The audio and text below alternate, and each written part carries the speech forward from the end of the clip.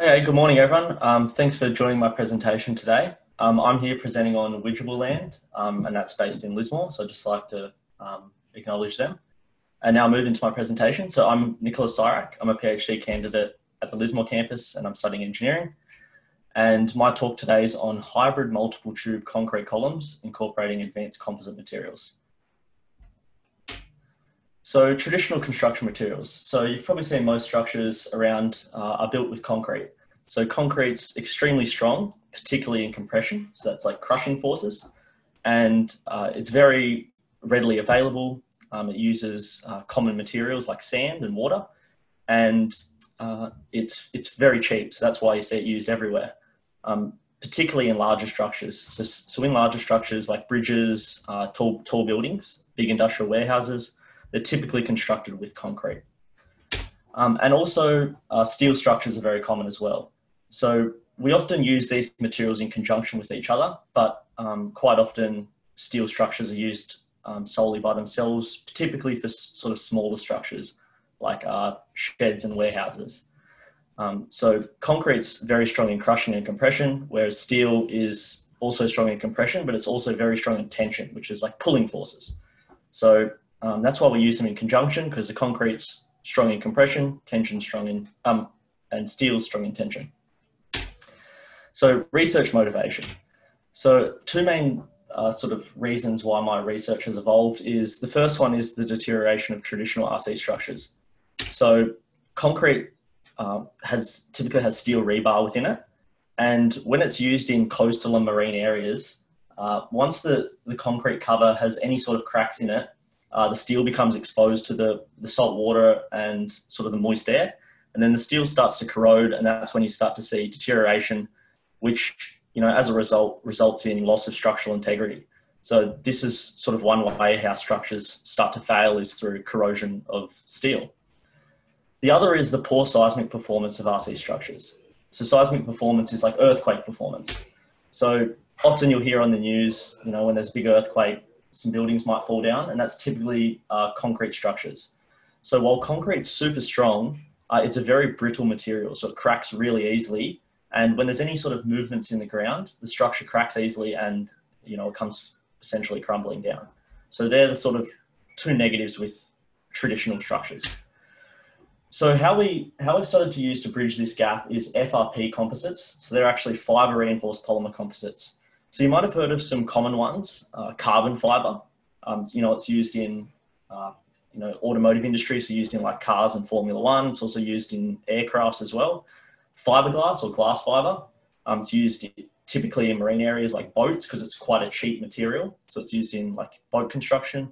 And also aramid, if you've maybe heard of Kevlar, they use it in like bulletproof vests and things like that because it's got great energy absorption capacity. So the benefits of this material is that it's corrosion resistant. So it's not going to corrode in salt environments, in wet environments and things like that. It's extremely lightweight as well. So in comparison to say something like steel, to get the same strength benefit, it's probably something like 50 times lighter. So it's very lightweight. It's also as strong or stronger than steel in tension, so in pulling forces. And as a result of those two, it's got a very high strength to weight ratio, which makes it great in use for like airplanes and things like that. And you're able to make complex shapes out of it. So similar to steel, you can pretty much form any shape you want out of this material. So how we use it in concrete construction is through this technique. It's been around for about 20 years. It's called confinement of concrete. So how that works is when you crush a concrete column, so you crush it in compression, once the concrete cracks, it just wants to expand outwards, it wants to laterally expand. So what we essentially do is we wrap it with this FRP material so that as the concrete starts to crush, it doesn't allow for any lateral movement. It essentially holds it in position. And as a result of doing that, it improves the strength of the column, it improves its ductility, so how much it can compress, and it also gives it that corrosion resistant skin. So by wrapping the column with this material, it actually makes it corrosion resistant as well. So what they've been doing recently in the last sort of 10 or so years is using it for rehabilitation work. So when there's a poor performing column or a rusting column, they essentially brush it with epoxy and wrap it with this FRP material. And that makes it corrosion resistant and improves its strength and ductility. They also do this for under-designed columns. So in areas where there's earthquake zones, and they've under-designed columns, they can wrap them with this material to make them stronger and more ductile. But where I'm looking at is I want to use it in new construction. So in the last sort of 5 or so years, there's been a push to utilize this material in new construction due to all of its benefits. So some benefits is that if we use it in new construction, so in like a column, it gives it a corrosion resistant skin straight away. It also works as a stay in place formwork. So instead of having to build timber formwork and pour concrete in it, we can just directly use this tube as formwork. So it saves all the labor costs there. And again, it gives us that confining device for improved strength and ductility. So on the left here, we've got this graph. So it's essentially a force on the vertical axis and then displacement or amount of compression on the x-axis. So we've got 2 curves. The first one, or the bottom one, is our just typical concrete column that you see everywhere. So as you can see, as the force and the force and the displacement increase, it gets to a peak where the concrete crushes and then it starts to lose all its strength. And now if we compare the exact same column that's wrapped with FRP, the initial portion is quite similar, and then it has a bit of this curved section where the FRP begins to activate because the concrete starts expanding outwards, and then it starts to go linear again, and that's once the FRP has fully become active, and then the FRP just holds that concrete in place until it gets to a final point where the FRP just explodes and ruptures. So as you can see, vertically, it gets much more force, and horizontally, it gets much more displacement. So that's kind of the benefit of this technique. This technique's actually well established now. So it's in many design guidelines throughout the world, you know, in Australia, US, China, everywhere. It's a very well established method for strengthening concrete. So what has come about in more recent years is trying to use this in new construction. So on the left here, we've got some examples of some attempts to optimize this. So we have the green outside tube, which is our FRP tube. The hatch is concrete, and then the black is steel. So they've looked at some different ways to incorporate steel into these columns, and this is what they've come up with so far. What I'm proposing in my research is actually similar to this, but it's a proposed hybrid multiple tube concrete column. So I'm going to refer to it as an MTCC from now on in. So as we can see, we've got our internal steel tubes, and we've got all the rest of the area filled with concrete, and then we've got our FRP tube on the outside. So how this essentially works is down in the bottom right, as we're crushing that column, so that's a cross section. So as we're crushing it, the concrete inside the steel tubes wants to expand outwards. But there's also concrete on both sides of that steel tube. So the concrete is actually wanting to expand outwards there as well. So it's essentially preventing that steel tube from buckling inwards or outwards because there's concrete inside it and outside it. So it's preventing any buckling of the steel. And then ultimately everything wants to expand outwards, but the FRP tube itself holds everything in together. So it's just a huge confinement effect. So everything's holding itself in and everything's preventing it from buckling. So that's kind of how the concept of it works. So the idea is that it's going to effectively confine concrete. It's going to fully exploit the yield stress of the steel because it's not going to allow it to buckle. And it uses small scale commercially available steel tubes. So these are widely available off the shelf products. So they can easily be used in industry. So I developed a test program. The objective is to understand the behavior of these columns with a range of different test parameters. So the column height I have is 600 mil and the diameter is 200. So it's pretty much a 3-to-1 ratio, height to diameter. So I've looked at the following column configurations. So the top two are our multi-tube columns, and then we've got some comparison columns below just to compare how they behave. We're looking at 2 different types of FRP. So we're looking at fiberglass, which is the most commonly available, and also basalt, which is a new FRP composite that's a bit more sustainable. And the internal tube types are steel and aluminium. So I'm using those as the internal tubes, and I'm looking at normal and high strength concrete. So to prepare my samples, it was quite a long process. I got prefabricated FRP tubes, so I can get them pre-made. And then what I've done is I've had to cut them to the length of my column.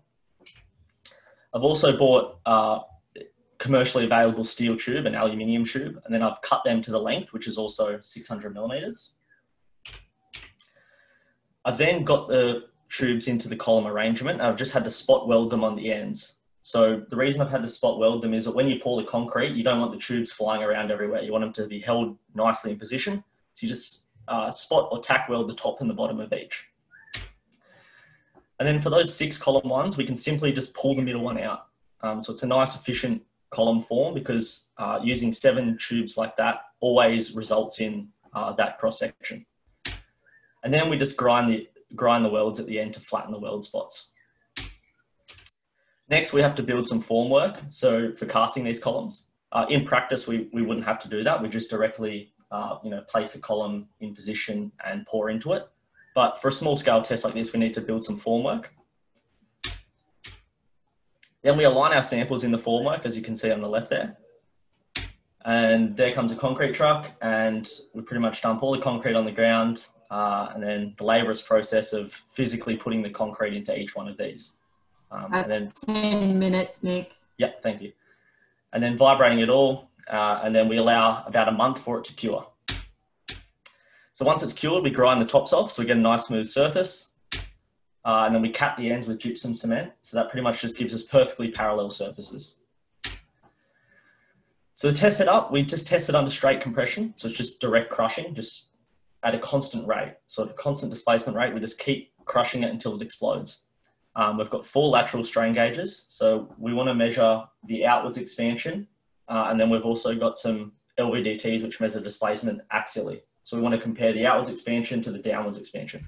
And that's how we can build our models and design our engineering equations to predict the behaviour. So just looking at failure modes, it's quite similar to those columns without tubes inside it. So the failure pretty much results from rupturing of that FRP material, as you can see in those photos there. So we've got glass on the left and basalt on the right. One thing interesting to note as well is I did some hollow tube tests. So just tests on the hollow tubes without concrete. Then I also did some tests of the tubes with concrete in them. And as you can see, when they fail, it's always due to buckling of the steel tube. But as I mentioned before, the way we've set up the column is that there's concrete surrounding all of these tubes. So when we opened up the column after testing, the actual MTCC column, we can see that the actual column hasn't buckled at all, these steel tubes. So we've effectively restrained buckling in the internal tubes, and that's resulted in full utilisation of the steel. So we've prevented buckling on those internal tubes. So now we're going to look at the actual behaviour of the column, and we're going to compare it to the sum of its individual components. So we're going to look at the behaviour of the column, then we're going to look at the behaviour of an FRP tube with just concrete, and then we're going to add the effect of, say, 6 hollow tubes. So in these graphs here on the left and the right down the bottom, the blue is essentially the sum of the 2 components, which you can see at the top, and the green is essentially the behaviour of the actual column itself. So as we can see in both comparisons with steel and aluminium, the actual confinement effect has actually resulted in increased load carrying capacity on the y-axis and increased ductility on the x-axis. So it shows that by actually putting these materials in an optimized arrangement, we can actually improve the strength and ductility of the column. So we've also looked at what's the influence of the internal tube. So we've looked at, okay, we've got steel and aluminium tubes. So with steel, we've got red, aluminium, black.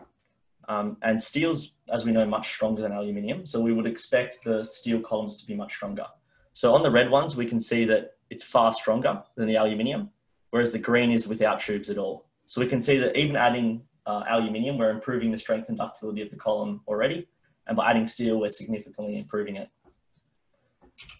What I've also done is I've normalized it. So I've actually subtracted the influence of the internal tubes itself. So I just want to see what's the confinement effect on it. So how's the concrete behaving better or worse? So as we can see on this right graph, we've subtracted the tubes, and now we can still see that the steel is significantly behaving better than the aluminium and the no tube column. So we can still see that that confinement effect is evident once we've already subtracted out the behaviour of those tubes. And since we're testing glass and basalt, I compared both materials as well. And as you can see, they behave along these 3 graphs along the bottom. They almost behave the same. So regardless of that type of material on the outside of the tube, they still behave very well. And I've also looked at the influence of FRP thickness. So I had 1.5 millimeter thick tubes and 3 millimeter thick tubes. And we can see with the black ones, they're 3 millimeter thick, and the red curves are 1.5 millimeter thick. So we can see that by increasing the thickness of that tube, we can significantly increase the strength and ductility of the column. So one sort of benefit of that is that if we do need to design our columns, stronger and more ductile, we can simply play with our parameters. So we can play with our internal tube materials. We can play with how thick our FRP tube is, and we can really sort of exploit how we want our column to behave.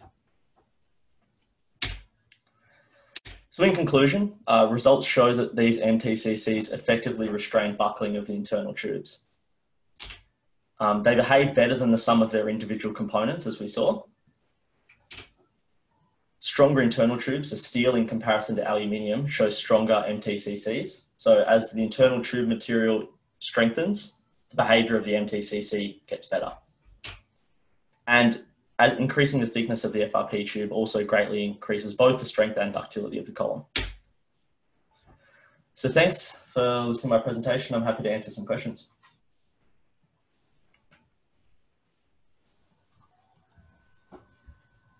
That was perfectly timed, Nick. It was bang on. 15. Thank you, Nick. Excellent job. That was my first trial run. Oh, good work. I had no idea on timing, so yeah, it was good. Perfect. Awesome. Well done. Now we might get everybody to turn their microphones on and their videos on, and we might ask Nick some questions. Does anybody have a question to throw at Nick to start off with?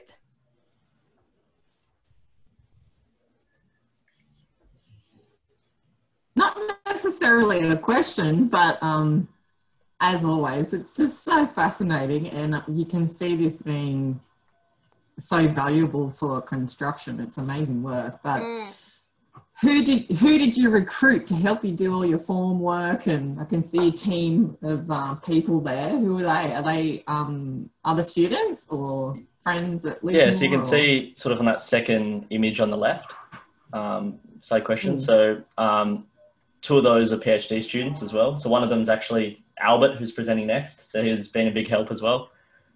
And then also, obviously, the technical staff help out as well.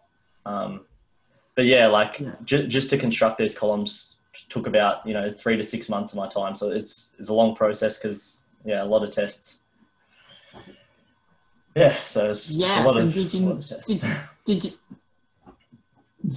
you already have the welding skills and that under your belt? No, it was not good at all. Basic drilling was okay, but yeah, all that other stuff like welding and that, it was all new to me. So yeah, could have been more efficient if I was, a tradie, but no. I have a question. What made you interested in this project to begin with? Like, what sparked your interest? So I've always been interested in structural engineering. So I've always been interested in, concrete and steel design. But this project itself actually came about because two of my supervisors actually won an ARC grant to study this in particular. So I guess the concept itself wasn't my idea. I sort of joined an ARC project to do this. So yeah, it's been a good project. It's really interesting thing to study, but yeah, that's sort of where the idea came from. And how far through are you? I'm almost at 3 years, but I've probably still got another 6 months to a year because I'm just working on modelling now. So don't worry, I'm in the same position. Almost done, not even close to being done. yeah, that's it.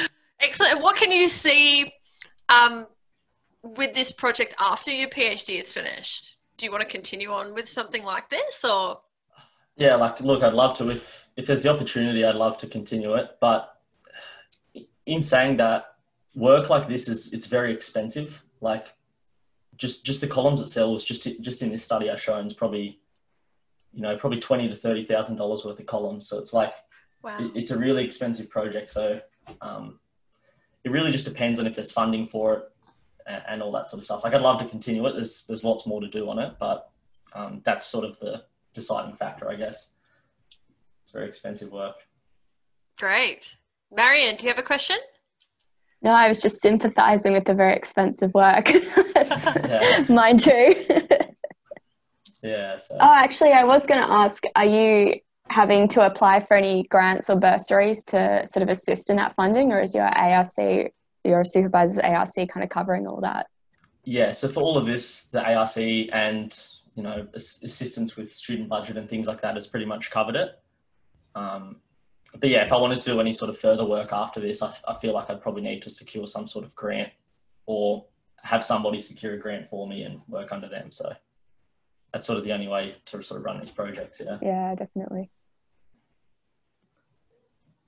Yep. Albert, do you have something to add, considering you're involved? Not really. Because I kind of like understand what he's doing. What sort of involvement did you have? What was your role? Most of the time was the fabrication process, concrete casting and testing. Yeah, and sometimes we discuss together. Yeah, I can. Excellent. Yeah, like some things are just, you know, you need two people to do it. Yeah, you just can't do it by yourself, some things. So it's been very good having supportive people around me, which is great. But I think he did most of his works on his own, except the casting. Yeah. Any more questions from anyone else on the floor?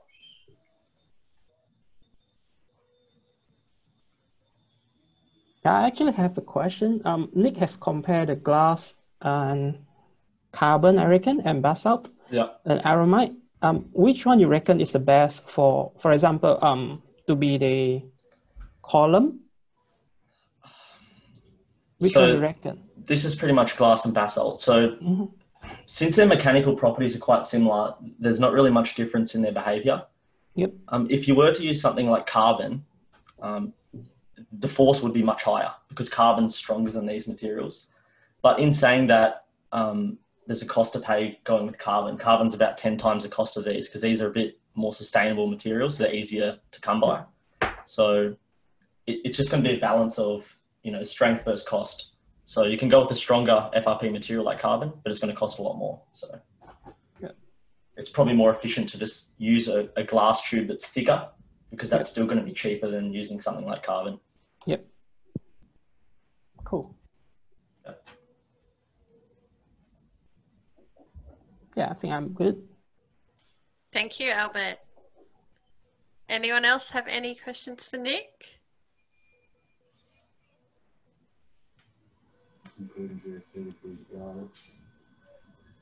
No? If not, there's going to be a morning tea